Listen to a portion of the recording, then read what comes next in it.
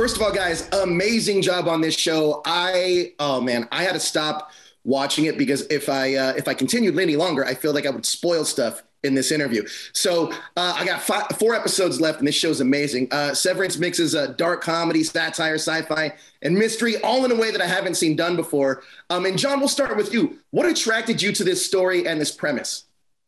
I thought there was something organic about it. And I think, people do separate themselves, from work. Obviously, Dan is taking it and been much further than that.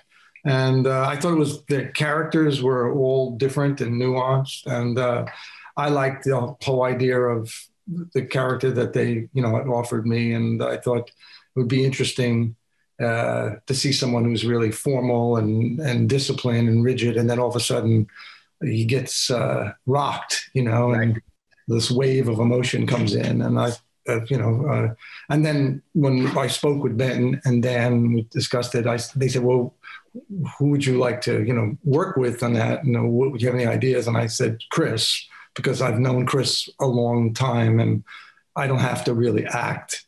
Right. And he's kind of like a jazz player. So there was all those elements. And then I got to meet, Britt and Jack and Adam and Trammell. It was really a, terrific group of people. So. It's amazing. Britt, when we meet Helly in the first scene, in the first episode, we're kind of thrown in just like Helly is. Can you talk to me a little bit about Helly and kind of what's going on with her at that time when she's thrown into that situation? Yeah, well, what struck me about Helly is that she wakes up on an office table having no memory of who she is or what she's doing there, and she's immediately defiant, rebellious, and she knows in her gut that something is off about this place and immediately wants to escape. And I love that, each episode she escalates those escape attempts and essentially becomes this disruptor of the office status quo and calls into question the nature of their work, what they're doing on the outside. And I think all the characters kind of get rattled by Helly showing up. Absolutely. Absolutely. Now, Zach, I always love Dylan's kind of theories on what their outies are doing. Dylan is almost like Mark's little brother in this. Can you talk to me a little bit about Dylan and his relationship with his coworkers? Yeah, I think you're right. He does sort of have a brotherly relationship with Mark and Irving, John's character, where, they care about each other, but there's a lot of kind of competitiveness and also just a little bit of playful antagonism. They kind of get into it, especially when Mark is in charge. He likes to give him a hard time about things like that.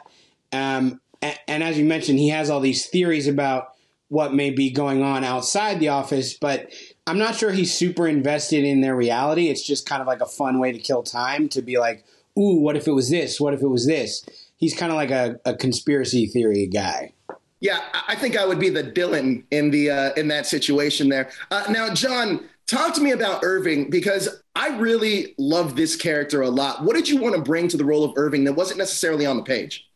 Well, Dan had a whole sort of background of it, which I can't really speak about. Otherwise, I will be executed. But it comes from a very disciplined and regimented world.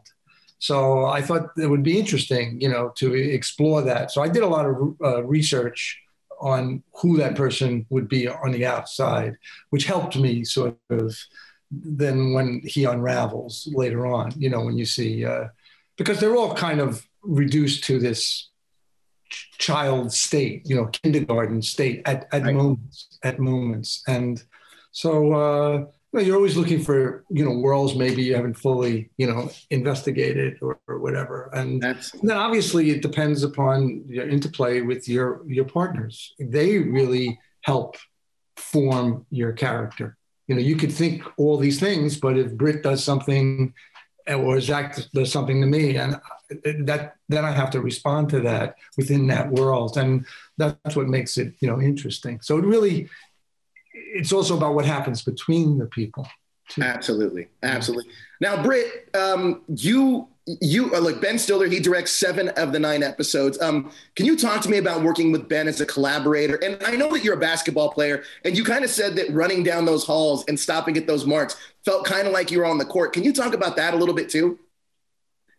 Yeah, well, both Ben and I love basketball, so I love to refer to myself as the point guard. And especially there's a lot of action sequences. Helly is literally trying to physically escape. So I get to run down hallways, smash through windows, throw speakers at Adam Scott's head.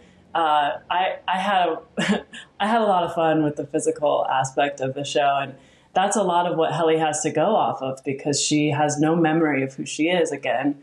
And she has a real drive to get out at all costs.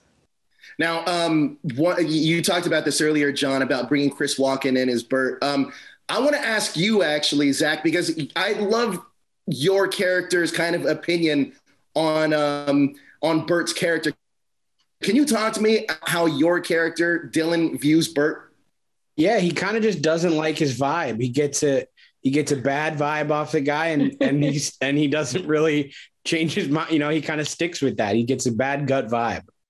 Bad gut vibe all around. Now, John, he's just jealous. He's just jealous. It overwhelms him, and that's my point of view. I was just going to ask you because your character actually has this chance meeting with Bert, which changes your character's whole direction. Can you, without going into spoilers, can you talk about Bert's relationship with Irving? Well, I just think sometimes you meet people and you connect, and you're like, you know, you're similar souls or something, you know, and that's very hard to act. Right.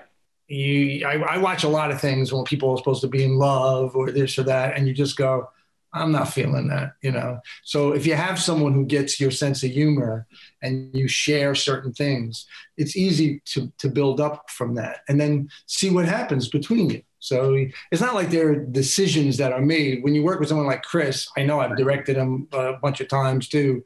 You know, he's sort of like a jazz piano player. He comes at it from all different angles. And that's kind of the joy of working with someone like that. And then you see there's always a surprise. That's all I can say. Yeah, every episode ends in that cliffhanger, and believe me, it's so easy to hit just the next one. And it's just such a great show, and you guys do such a fantastic job in it. I want to thank you guys for your time. Amazing job. I love Severance. Amazing job, guys. Thank you so much.